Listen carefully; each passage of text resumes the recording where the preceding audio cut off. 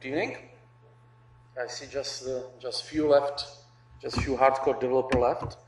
We'll come on the last session of Sinergija and the last session about HTML5. My name is Štěpán Bechynsky. I'm developer evangelist in Microsoft Czech Republic. And in my last session about HTML5, I will speak about JavaScript APIs and about JavaScript itself. As you probably know, the correct name of JavaScript is ECMAScript. ECMAScript is driven by ECMA Standardization Organization, and the number of this standard is 262. And I will show you some new stuff in ECMAScript 5. The previous version of ECMAScript was the version 3. There were a big gap between 3 and 5, so they decided to make this not the version 4, but the version 5, because there's a lot of new. Again, what is new in ECMAScript is closer to industry needs. You probably, maybe some of you have been on my previous sessions. So the whole idea of HTML5 and the ECMAScript 5 is a part of HTML5, is to be as close as possible to industry needs. So for example, we have some new methods on some objects, for example, index of, and so on for the array. We have some new object model, which is much easier to maintain and work with them. And we have some more new functions and methods. We'll see it later. I think the very important thing is the strict mode.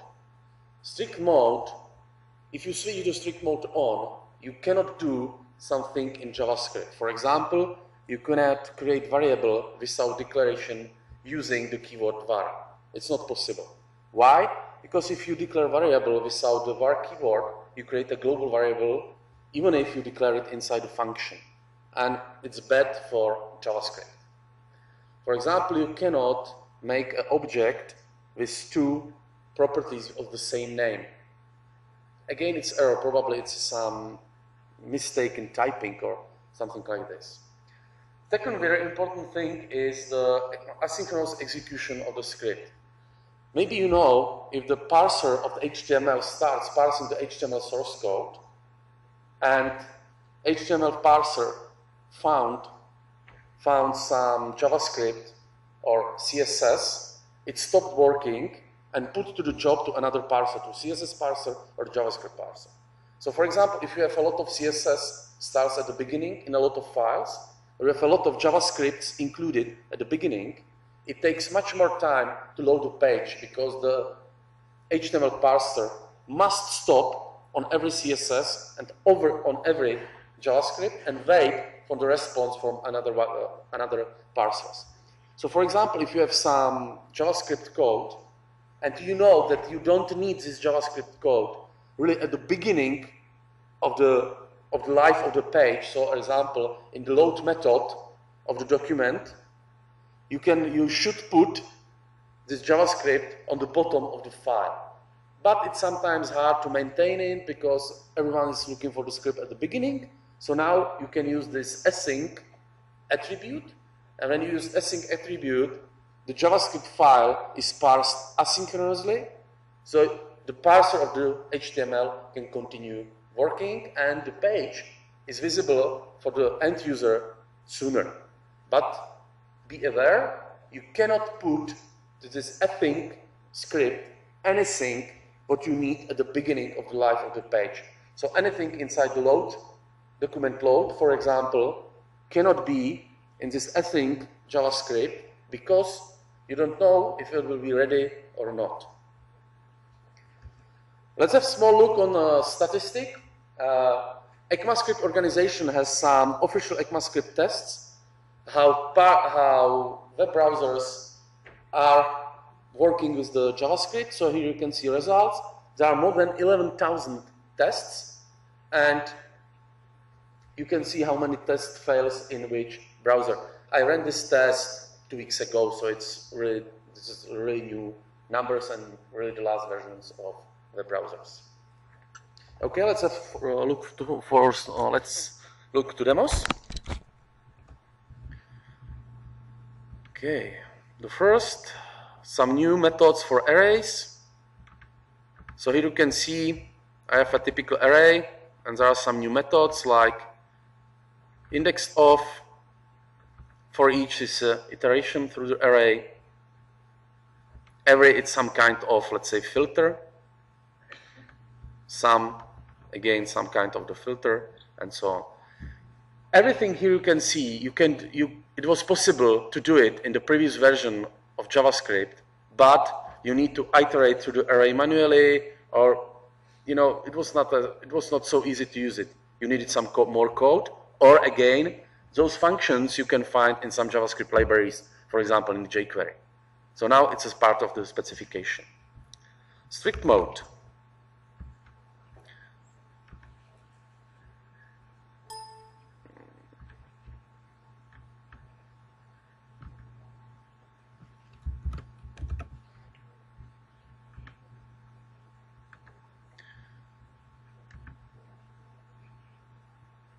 So I show it on undeclared variables. So if you want to switch strict mode on, you just use this literal at the beginning of your code. And if some web browser doesn't understand strict mode, okay, nothing happened. And now this code in the standard JavaScript, it's correct. I have variable A, I have variable B. Both of them are global variables. But it's possible to do it, but it's not so good for maintaining JavaScript code and so on. And in the strict mode, I have exception here because it's not allowed in the strict mode. Maybe if someone of you is Visual Basic developer, it's very similar to switch option explicit. It does almost the same as option explicit in JavaScript code. Okay, so let's move forward. One of the most interesting, probably, and probably my favorite API is geolocation. Geolocation API allows you to get the position of the physical device. For example, the typical usage is you come somewhere with your mobile device or tablet, is those the most portable one. The laptop is not so portable, you need to carry it. And you are searching or you are looking for some restaurant. And you put to the search engine restaurant. And of course, it shows you a lot of restaurants. But if the search engine can work with the geolocation, it shows you the nearest one. And it works fine. It's what you are looking for. You don't want to travel across the city to have a beer. You need the nearest one. How it works, there are different methods how you can be located. I will speak now especially about connected devices. I mean smartphones and tablets. It works a little different way on the standard computer, and on the typical standard computer as laptop is, you can get sometimes you can get strange results. And the reason is that on the laptop, you don't have enough information to locate you. If you have typical smartphone device, on the level of the operating system, there is a geolocation service. This geolocation service tracking your position based on GSM network, if you have a GSM module inside, wireless networks around you, and sometimes by the GPS. So if your application inside the browser asks for the location, the browser asks geolocation service on the device, and the device probably has the location is probably cached. For example, on Windows Phone, the location is refreshed like every 10 minutes or something like this, and it gives you some location. The precision is in hundreds of meters. If you are not using GPS, well, if you are using GPS, the precision is in meters. But without the GPS, it's in hundreds of meters. So the typical picture is on my screenshot there. The pinpoint is a Microsoft building in Prague, Czech Republic, and the radius shows me the precision of my location, and it's 350 meter radius. And it's quite enough to find, pub or something like that. It works. If you have GPS, it's much more precise. If you don't have GPS, you don't have Wi-Fi, and you are on a mobile device, you can be located by GSM network. It really depends on the area. in the cities, there are a lot of GSM towers, the BTS towers. There are a lot of them. Again, you can be located in precision with hundreds of meters. If you are outside the city, so there are not so many GSM networks, network towers. There are no Wi-Fi's, for example, many in kilometers. And especially if you are using some laptop, sometimes you are located just by your IP address, and there you can have problems. So on Monday, I had the same speech in Bratislava, in Slovak Republic. I have been located by IP address, and I have been in the Microsoft office in Bratislava. And it locates me to the Microsoft office because the IP address in the Reading in the United Kingdom. Of course, I want to go for beer to the United Kingdom, but it's far, far away if you are thirsty. Okay, so let's have a look. Let's show some demos.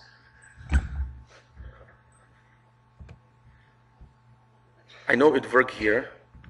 I tested. So I go to some sample site, locate me. As you can see on the bottom, I must allow access to my position once or forever denied. Allow. And I think it's quite good because this is the Sava Center. This is Intercontinental Hotel. And I think it's good. The precision is quite good. It's, again, 300 meters, something like this, but let's say it's enough. So what happened on the background? My computer or my application asked the web browser to locate me, and because there is no location service inside my laptop, web browser asks some location service directly. And here you can see the request. This request is from the Microsoft building in Prague. Here you can see the list of Wi-Fi's around me in Microsoft building. It is sent to some geolocation service. The geolocation service is here. And the result is again some XML with my latitude, with my longitude, and with some precision. And this happened on the background, and that's all. Let's look at source code. Geolocation.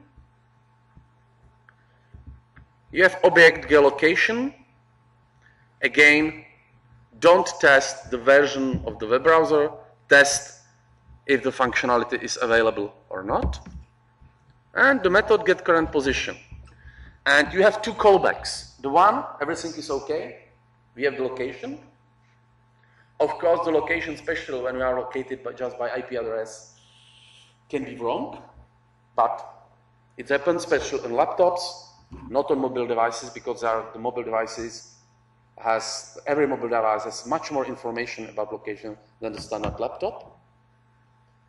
Or there can be some problem. Timeout. I can't locate you for some reason. For example, it happened to me on the same session half year ago in Vilnius. It was not, the system cannot locate me. Or user denied to give you a location. If everything is okay, you have data in callback, latitude, longitude, and so on. So you don't need parse anything. Everything is in some variable. And then you can set up some map. I have very simple sample here. It's a virtual Earth imaginary service. I just create some long URL. There is my developer key on the end, and it renders a small map as a static image for me. And again, allow once, and this is the result.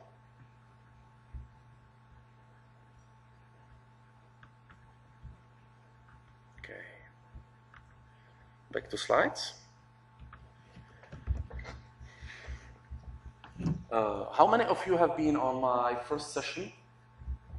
Okay, almost everyone. So you have seen the video element, you have seen the audio element, and you heard the question, okay, I want to style the control box. And I told you it's impossible. If you want to change the control box, you must write your own. And here we are. Audio and video has a quite big JavaScript API, which allows you to control audio, to control video. Of course, the controlling audio and video is almost the same. And you can write your controls.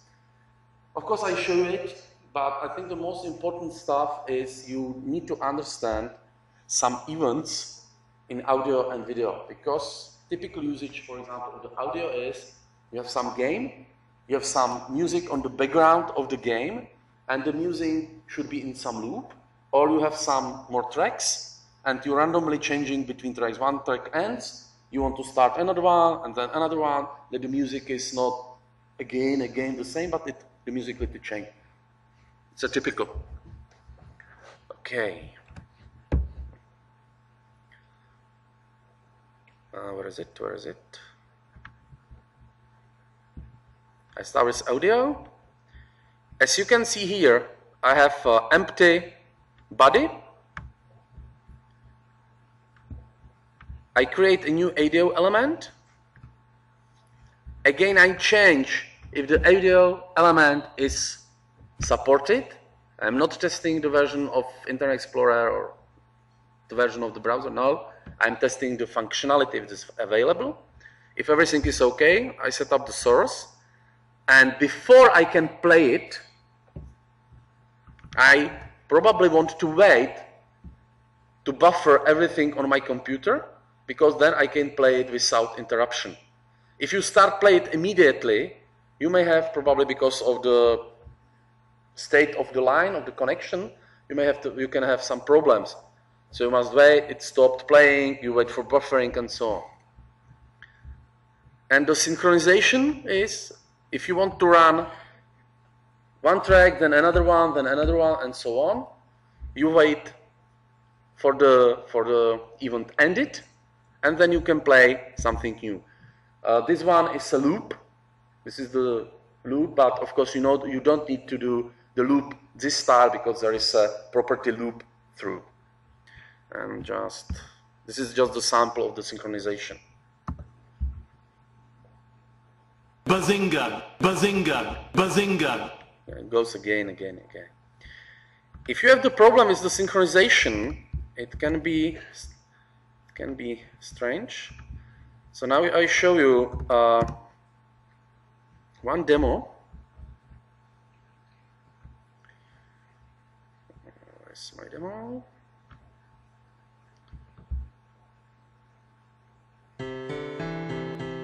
It's Frère Jacques, it's a French song. And if you look to the source code, I'm using the developer tools. It works so every note is in a separate file, and this is my song. So I save all note to some array, and I just loop through the array and okay, play this, play this, play this. If you have problem with the synchronization,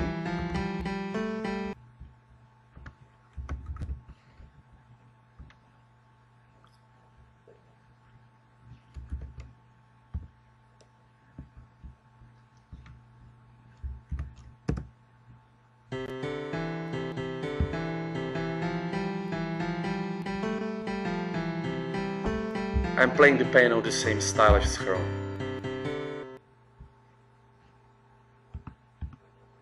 Okay. So, you need to work with the audio the correct way if you need to synchronize some tracks. For example, this is the reason that maybe you know the Angry Birds game, and there's Angry Birds game in the Chrome, and it must use a flash for playing audio because that's the reasons. The video is almost the same. So I have my video player.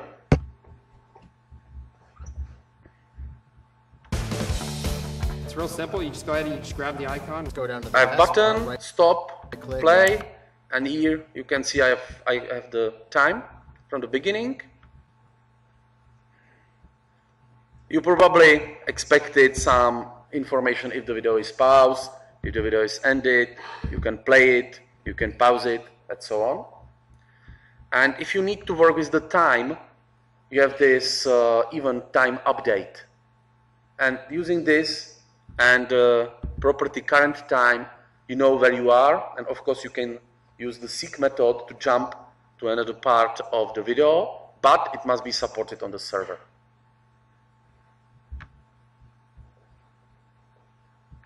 Okay.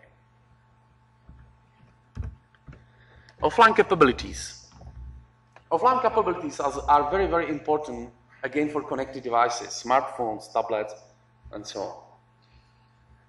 The typical usage of first of two of them, the offline storage and online and offline events is, imagine, you are traveling somewhere, you are writing the email on some web page because you are connected using 3G or some wireless network, in train, for example, somewhere, and you lose the connection. And you may not probably you don't notice it that the icon on the right left corner changed. So you push the button send, and nothing happened. Probably you lose your work. The typical usage is, if you lost the connectivity, operating system fires the event. All subscribers know about it, and one of the subscribers to that event is my web browser. And the web browser fires event inside your web page. The event is offline. If you catch this event, you disable the button send, and everything you store to the local storage, because the local storage is a permanent storage for your application, and you don't need any permission from the user to access this storage, to read it, to write it. And just show the message, okay, we have no connectivity, your job is saved on your hard drive, you can switch your computer off, and then after we will have connectivity, we will send your email again. This is the typical usage. There are two kinds of the storages. The local one, as I told you, is the permanent one. Then you have a session storage, and session storage is live only when you are working in your web application. If you go to another web page, outside your web application, the session storage is deleted. The only what can be problem with you is that the size of the session storage and the local storage is 5 megabytes per each, and you cannot extend it. It's not possible to extend it because it's not part of specification. Another what you can do is application cache. The application cache allows you to automatically download your application on the client, so the client can run the application without the connectivity. If you want to use it, you must create a cache manifest. Cache manifest is the file describing which file of your application must be on the client, which must be on the network. And for example, you can tell, okay, I don't need this 20 files because they are not mandatory for my application. This is the very common usage on iPhones. If you want to create the application for iPhone or iPad, this is a very common style using just the application cache. And the last one is index database API. Index database is some kind of the object database inside the web browser. So you can store your object inside the object database. Maybe you know those name of NoSQL databases. This is the IndexedDB. Take object and save it. Okay, demos. Question is if there is some limit on the index database. As I know, there is no limit. But the index database is really at the beginning of the specification, so it can change in the future. What is typical on another platform, for example, on Silverlight? In Silverlight, you have something like local storage, but the name for this is isolated storage, but it's the same. The initial limit is 1 megabyte. If you need more, you can ask user, okay, I need 200 megabytes, and user say yes, no. That's all. But it's not part of specification now.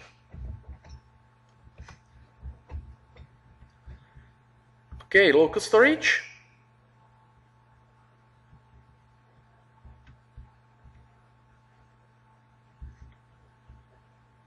It's very easy. Local storage object, session storage object. You are working in the style key value. If you want to save something in the storage, you give some key to your value. And there is one important thing, because it's super easy to use it, but everything you store inside the local storage or session storage turns to string, even if it's a number. So when you read the data back, you must convert it to the original type. If you want to save some bigger structure, some object, you must first serialize this object to the string using the JSON, and then, if you read it back, deserialize it. It's a JSON stringify, a JSON parse. JSON's object with 2 methods. Connectivity events, online, offline, it really depends on you what you will do inside the code. The typical usage is, I'm offline, I save everything to the local storage. I'm online, I read it back and show it to the user. This is the typical usage. And cache manifest, the easiest cache manifest is just simple file like this.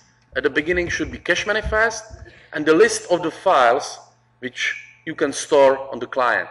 There are more keywords like a network, so if there is a network, it means don't store this on the client, it must be downloaded from the network, and so on. And if you want to tell some page or some application, okay, use the application cache.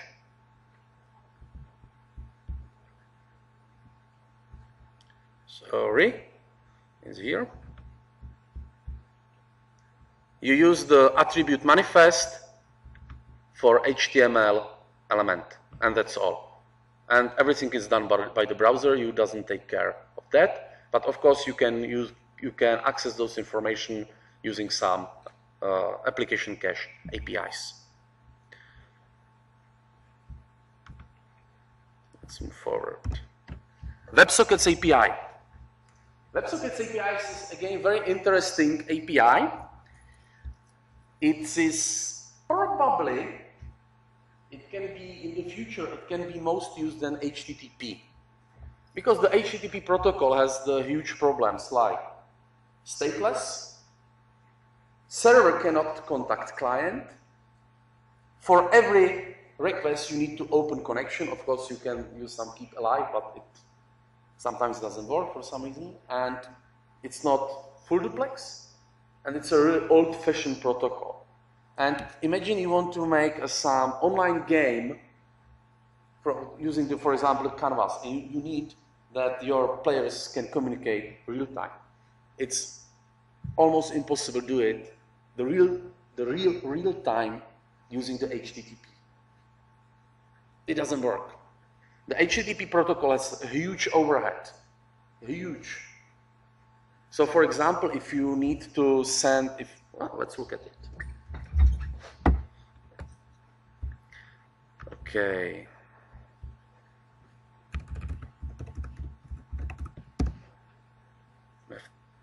F12, network, start capturing, and my city is Praha. So I send it the 5 characters, and it's 4002 bytes because of 5 characters. And there is a huge overhead. The overhead is because of HTTP protocol. Clear. Stop capturing.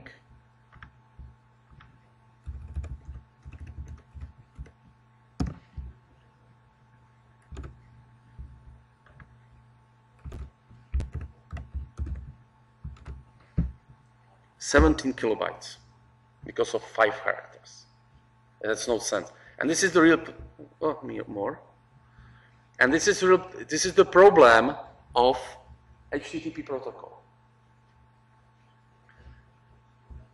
So idea, but if you want to use another protocol, you must open this protocol on firewalls, on proxies, and it's again a problem. So the WebSockets works very smart way. The first handshake, so first contact between client to server, is on the HTTP protocol level. And when this connection is open, they steal this TCP connection on the below HTTP protocol. They keep it alive, and now you have open channel through all firewalls and through all proxies. So I think that WebSockets is very interesting stuff, and now what is important, these WebSockets are stable now.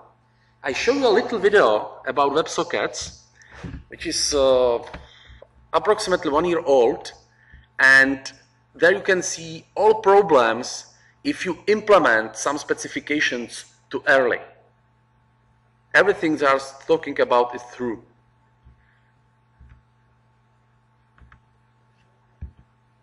I have a great idea. I am going to build a site. I am really excited. They changed something with HTTPS. I am going to build a site. I am really excited about it. We are the first to implement the WebSockets. Starting in the Google Chrome release 4.249, WebSockets are available and enabled by default. So, what is it? WebSockets are TCP for the web, a next-generation bidirectional communication technology for web applications. We are the first to implement the WebSockets. Great. I just used them to build my new site. WebSockets specification was just updated to 75. What does that mean? WebSockets specification was just updated to 76. WebSockets specification was just updated to 77. Why are you telling me this? Developers should be aware that starting from Chrome 6.414, the client will talk to a server using 76 version of the protocol, so it will fail to open WebSocket based on 75 version. Sheet. My site just broke. Since 75 version of the protocol is obsoleted and no longer supported, you need to update the server implementation. Okay, so I just rewrote my site to the WebSockets 76. WebSockets specification was just updated to 78. WebSockets was just updated to 79. We are making great progress. Oh my fucking god. Important update. We've decided to disable support for WebSockets in Firefox 4, starting with Beta 8 due to a protocol-level security issue. You must be shitting me. WebSockets is no longer supported. Have you heard about the IndexedDB? Bite me. Okay. So if you are too quick to implement something, you can have this problem. So everything they thought is true. There are security issues, they are switching on different web browsers on and off. A lot of fun around this. File API. File API allows you to access files on the computer, on the client computer. Of course, the user must open this file or tell you, okay, you can save this. So the user must really allows you to do something with some file. It's not possible to go and read all file system and manipulate with any file you want. So everything must be allowed by user. Blob and file, it's used for working with the files. File reader, like writing. File reader is for the reading files. There are some methods. Maybe you don't understand the last one, the read as data URL. It means it creates some kind of URL to your file on the computer, and this URL you can use as a CRS value, your CRS attribute value. So for example, if you have image, there is a CRS attribute, and this read as data URL, you can read it, you can put it as a value to that CRS attribute.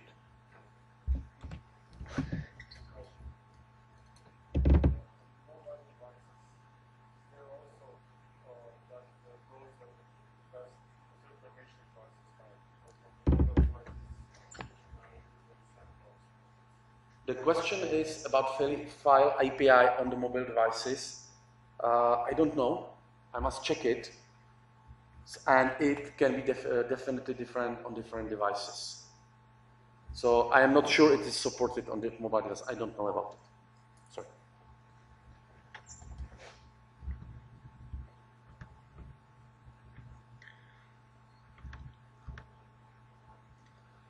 Okay, I have input element for the file, or you can use drag and drop. I will speak about drag and drop later today.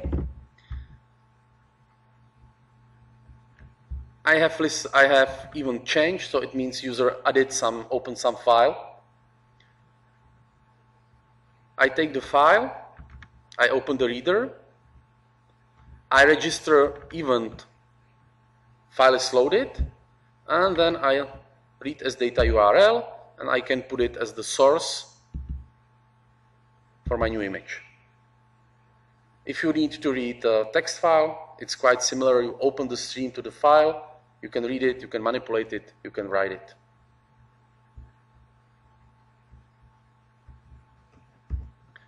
Web workers. You have seen the web workers in action yesterday.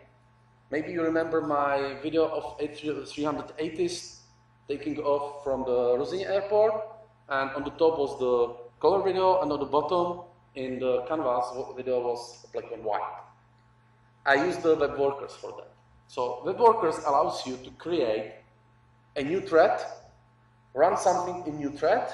So the main thread, the UI thread, the user interface thread, is still going and everything is worked. If you are block UI thread, the application stop response to the user. So if you are calculating something really big inside the UI thread, the application is irresponsible and the user is angry. So if you want to run something in another thread in the worker, you must put everything to the separate file. Then you create a new object worker from some file, and you start the thread, send a message to the thread. Thread is running, and when the thread is ending, it again sends the message back to your UI thread. Of course, inside the web worker, you can run another threads and so on. But you must know that only UI thread, the main one, can change the web page. So it means only the UI thread can change the document object model. So from the web worker, you don't have access to the document object model. So you need to do, so the UI thread must send all information to your thread. You do it, you make something, you send the data back, and the UI thread, based on those data, for example, change the user interface or change the page.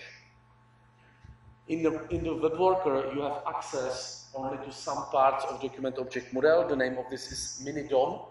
So for example, you have access to the object window, because you can need to read some data from the window object. For example, your location or something like this. It works, but you cannot change anything in the document object model. It's only for the UI thread.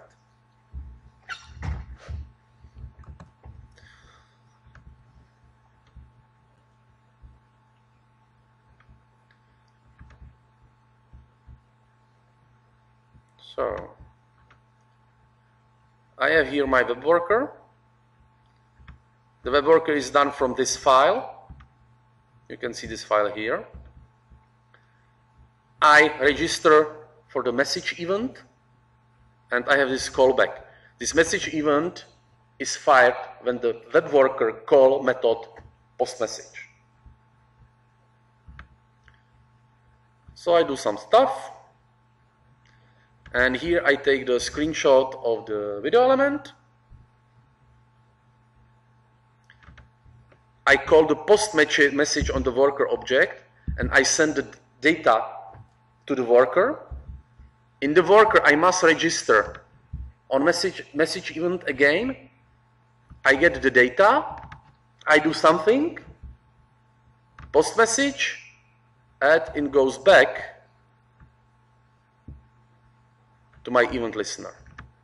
And that's all. Of course, you can kill the thread from the main from the main thread. You can send some information about the progress from your thread on the background and so on. But it's a very simple multi-threading system here. So it's not so difficult to use it as, for example, on the standard, on the C or C# on Visual Basic, something like this.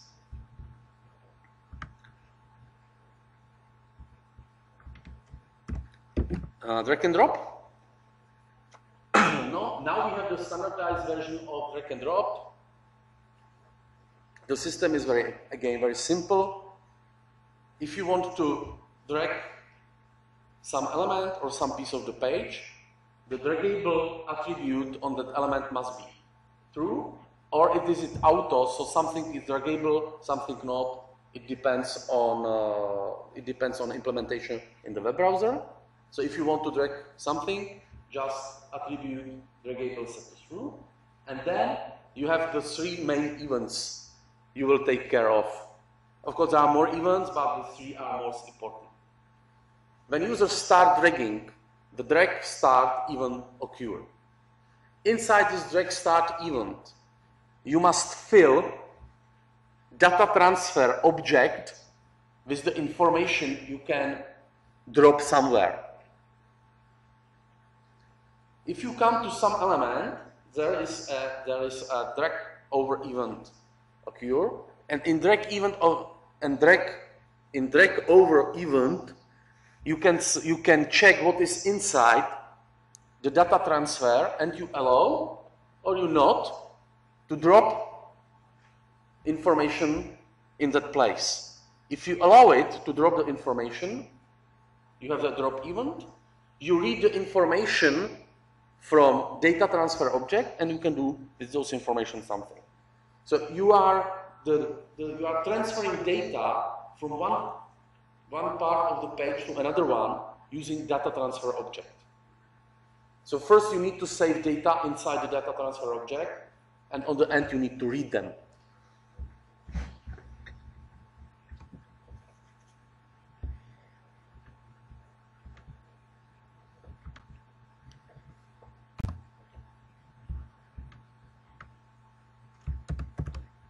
Sorry,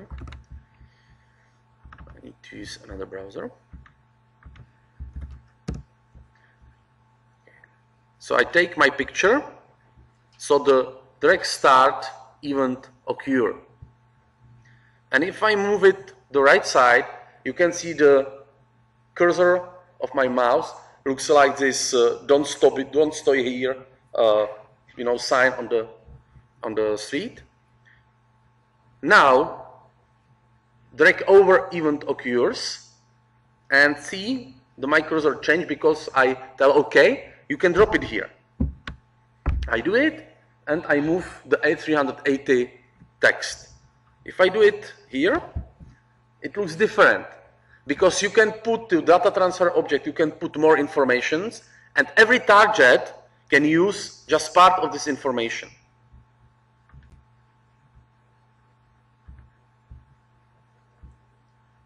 Okay, drag start, I save this information and some URL, and you can put some name to every information.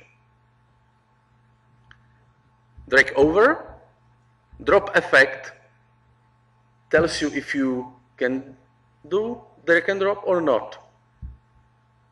The move is fine. And drop, I just check attribute value, it's custom data attributes I'm using here. I have 2 targets, 1, 2. I have my custom data attribute, if I can work with the text or URL. I just check it here, and then I change something in the drop target.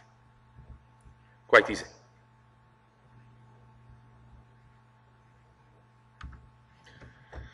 Okay, what you can use to write HTML5 applications, or to test it, to debug JavaScript code, to do some performance tests in JavaScript and so on. The first one is Internet Explorer 9 or 10 developer tools. This is the built-in tool inside the Internet Explorer.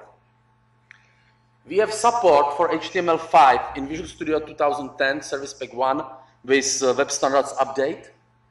So you can work with the CSS3 on IntelliSense level, with the HTML5, and so on. You can use Expression Web 4 Service Pack 2, or you can install Visual Studio 11 Developer Preview, and there is a very, very good support for HTML5 because it's a brand new tool, and just it's the developer preview. It means it's some alpha version or something before alpha versions, really for hardcore developers. The resources, you have seen it yesterday probably. The book, Introducing HTML5, my favorite one, links to W3C, and links to Microsoft Internet Explorer 9 and 10. So especially I recommend to you the engineering blog and iTest Drive. Again, we are working with some web standards. So everything what is working inside the Internet Explorer 9 should work in different web browsers because we are working with the web standards and we have only one web standard from W3C. And please fill my rating, rate my seminar. If you rate it in the good way, you probably win. Okay. And we have, okay, we have some time for questions. So a question, please. No questions. You are tired. You want to go home and start writing HTML5 code. No. Okay. If there are no questions, thank you. Have a nice day, and thank you for coming. Bye.